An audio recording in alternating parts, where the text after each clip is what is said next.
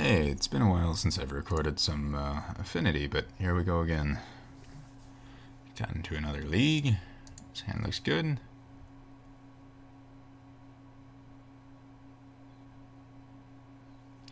So I've been really looking forward to Dominaria. I think Karn Scion of Urza might be an incredibly powerful card for this deck. So I will be testing that as soon as it comes out on Magic Online. Or at least as soon as Karn is at, some relatively reasonable amount of ticket price, as opposed to the first hour ticket price, which is bound to be enormous.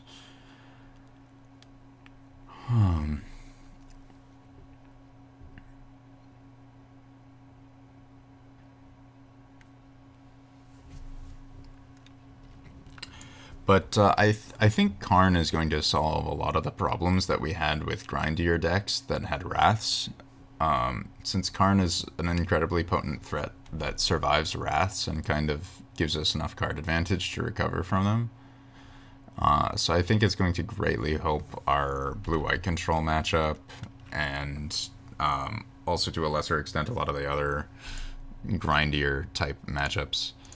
And then our only big worries after that are like Storm and other stuff, but because we improve our grindy matchups so much by having the Karns, we can start cutting some of the sideboard cards that were used for other matchups and devote them to beating like graveyard and combo decks and other stuff like that.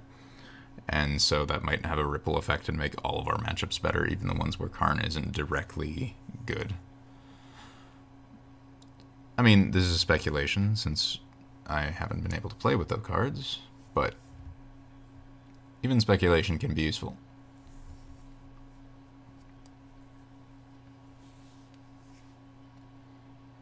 I just think we do get to 4 mana often enough that playing Karn on turn 2 or turn 3 yeah.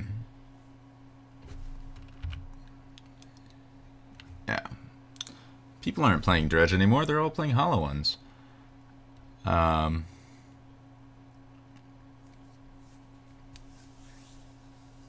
What was I saying?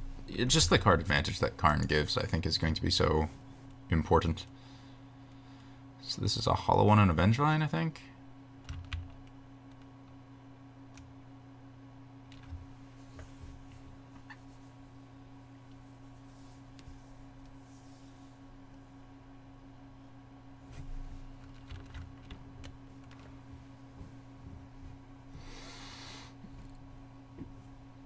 You know, some games I would be afraid of this start, but yeah, not this one.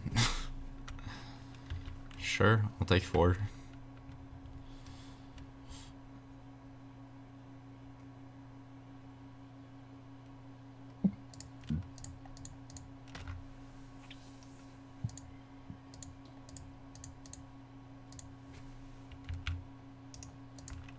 And he can take 12. Or chump with his Hollow one.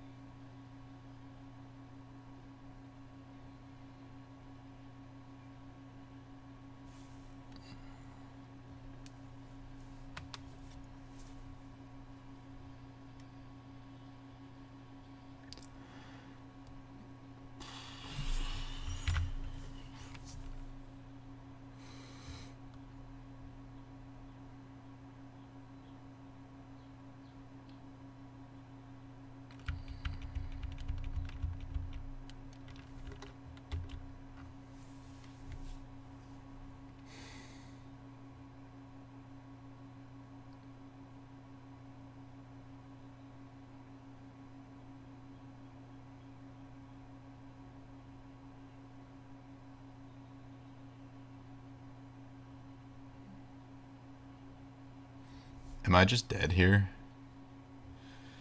Is he going to play a Bushwhacker and... Let's see, 10, 18.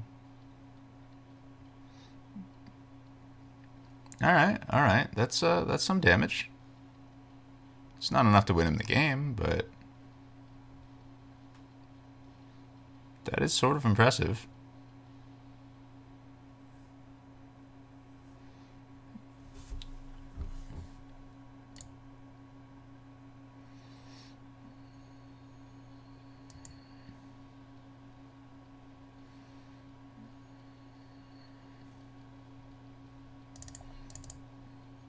I think I'll trim the Etch Champions.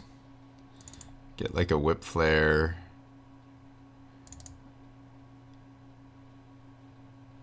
Rest in peace. Keep one of the champions. The problem with the Hollowvine decks is it's kind of hard to sideboard properly against them, because sometimes you want the Rest in Peace, sometimes you want the Whip Flare, and sometimes you want the Etch Champion. And it really depends. The black-red Hollowvine version is easier because you definitely want the Rest in Pieces, but the red-green version, you only want the Rest in Peace against, like, Vengevine. So it feels like it's easy to overboard, but you also want to have the tools available to you. I mean, really, you just want to have a draw like the one I had last time, where you're just playing, you know, Scourge into a Master into a Plating, swinging for a bunch of lifelink. Turn 1 Overseer is also pretty good, if you can do it. Oh, so close, so close.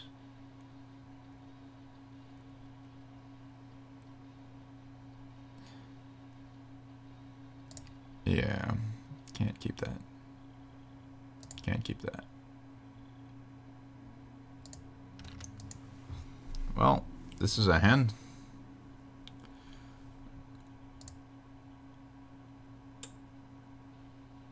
Yeah, I actually do want the welding jar. Like, I can't scry that to the bottom praying for a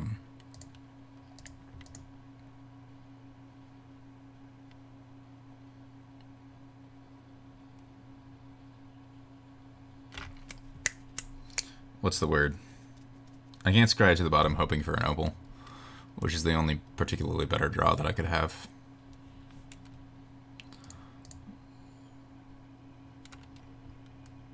Is there any reason for me to run out the opal Ornithopter here? Not particularly. There's no draw I could make where I would attack with it next turn. There's no draw no creature he could play except for Swift Spear that would make me want to block with it.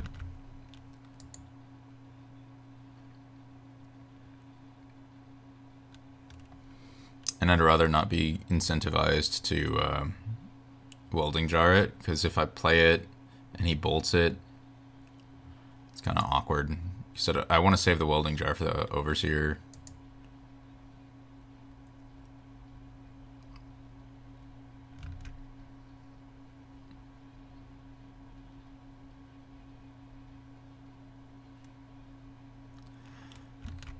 One hollow one. Do we have the two hollow ones? No, we don't. Okay, good.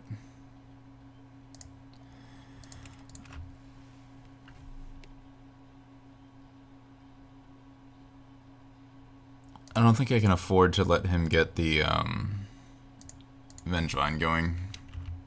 And there's a good chance that next turn he would have turned on the Vengevine.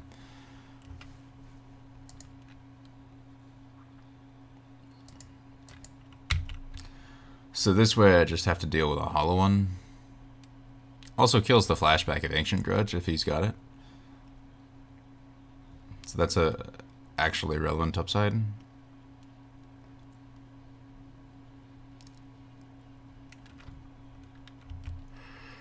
Flameblade up. Oh good. The Rest in Peace killed the whatever you call it.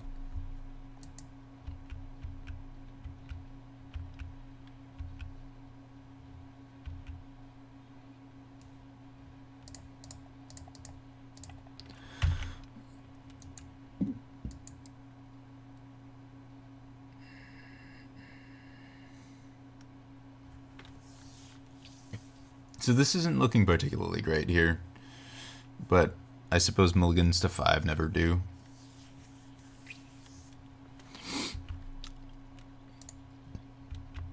I do think I can salvage it, though, if I draw a Galvanic Blast next turn. Blast the Hollow one, then I just have to deal with a couple Darky 1-power Menace creatures. If he's got, like, Goblin Lore into Goblin Lore or something, though, and just pumps this by 6, I'm just gonna die.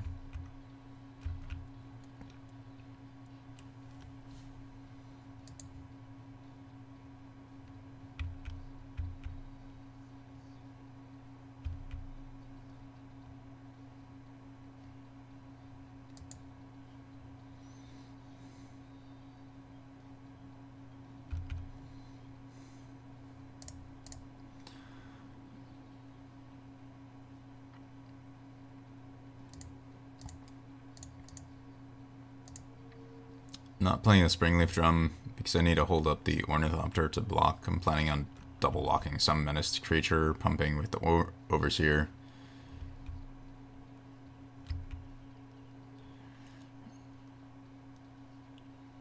And then the turn after that, I'll have blockers for the Hollow one.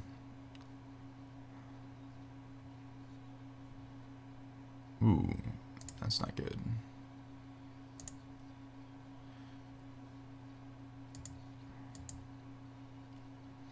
I really need the lifelink. Cannot afford to let it die.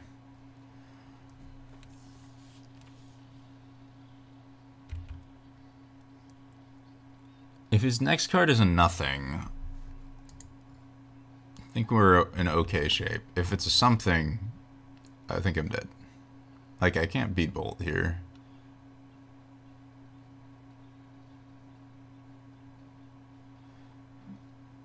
He got a bolt. That is a lightning bolt. No, that's a Goblin Guide.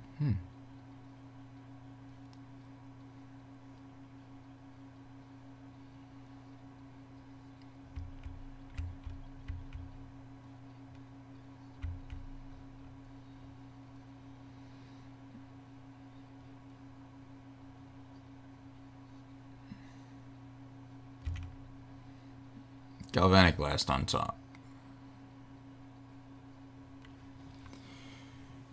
Phew.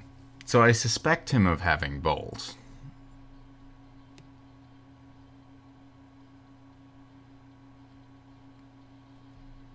Especially since he's thinking about that for so long. So, what does it look like if I trade the Overseer for the Guide and chump the Hollow one?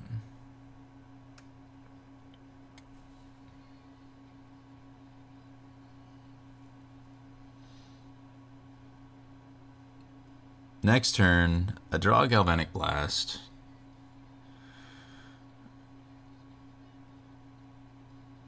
He bolts one of my things. I kill the Hollow one.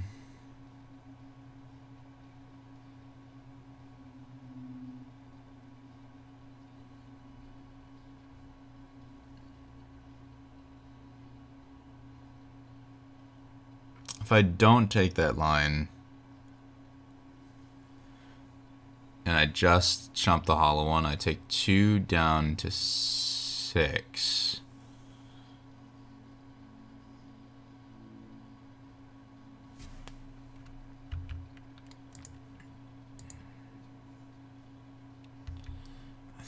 I think I can survive without throwing away the Overseer if I do this.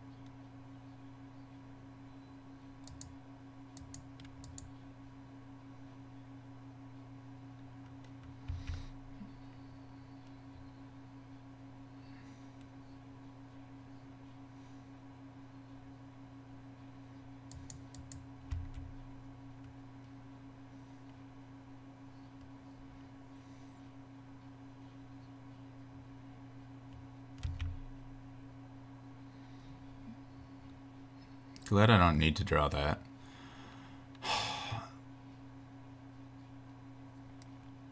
So I'm blocking the...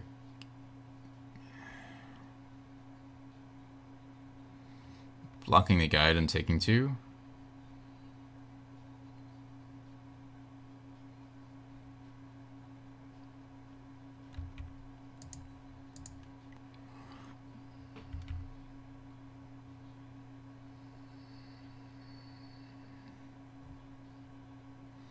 I just have to pray he didn't draw anything particularly good.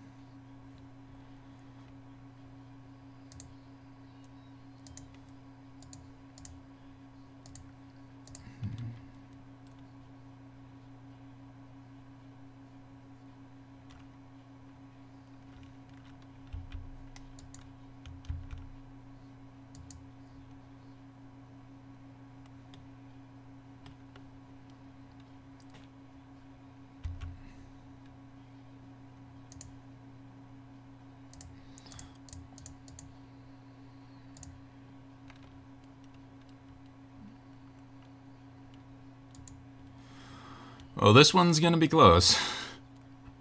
I'm dead to any removal. I'm dead to any bolt. I'm dead to any hasty creature. I'm dead to any reach of any kind.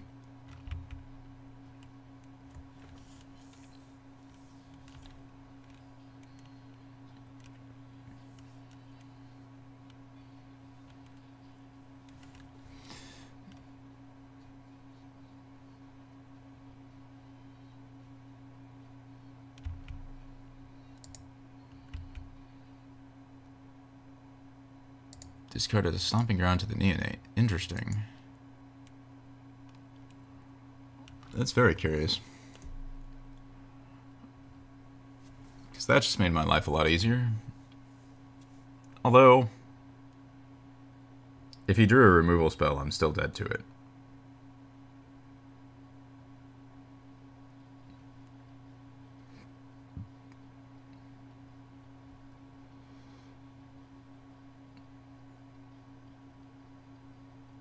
Oh. Yeah. Ah, that was a close game. Well, you can't always win off of Mold of 5, right?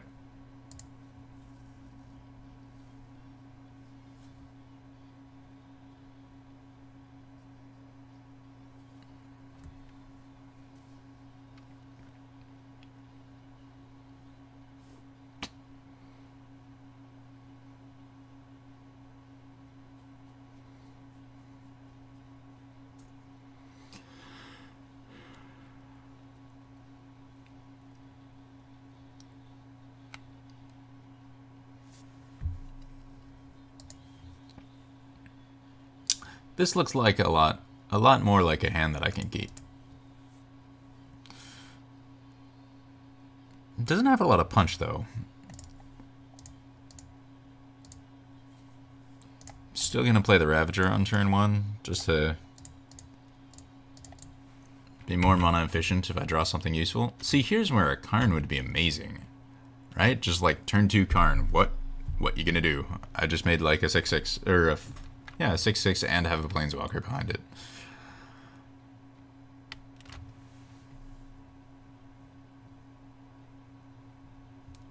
I guess it'd be a 5/5, but still.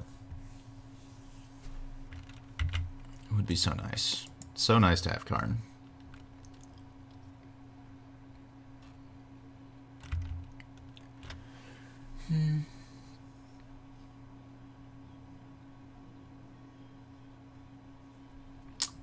No Vengevines? That's nice.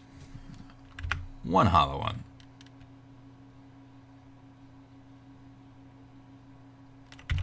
One Hollowvine. Alright, I can deal.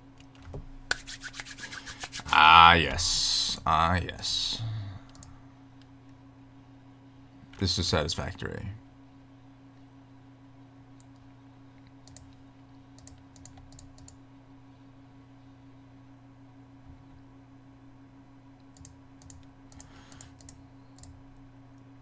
I'm leaving the Ravager untapped just in case he does something that makes me want to do shenanigans.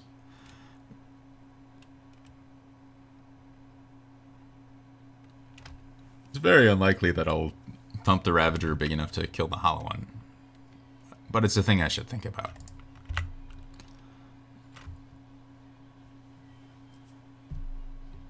And I doubt he's going to let the Vault Scourge live. He's much more likely to point removal at the Vault Scourge than at the Ravager.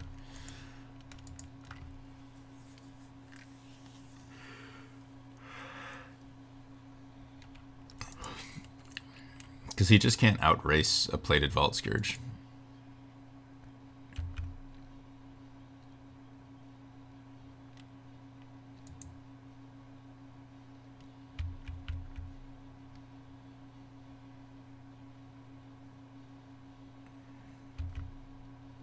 Ooh, a Citadel. I like that. I'm not going to go in on killing the Goblin Guide here. Actually, I probably should have. So, because he's holding Bolt, so...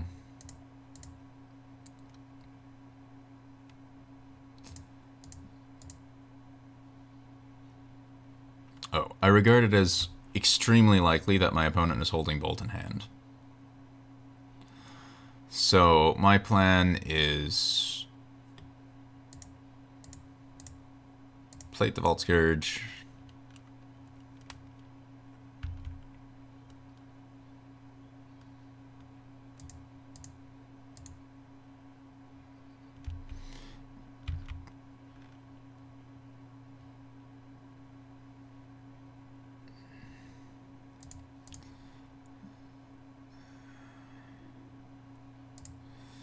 I'm going to eat the drum.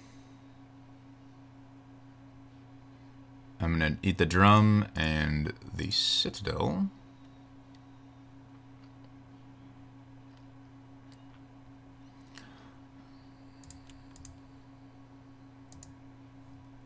Move the Ravager counters to the Vault Scourge.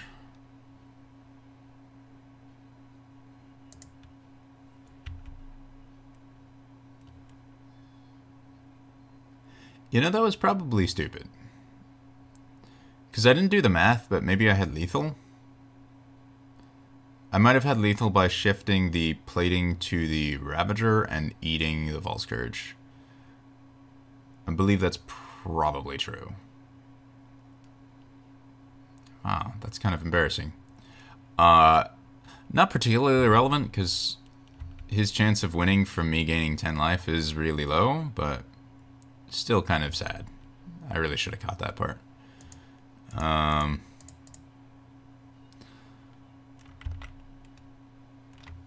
was so set on the, like, oh, I'm going to gain 10 life and I'll win.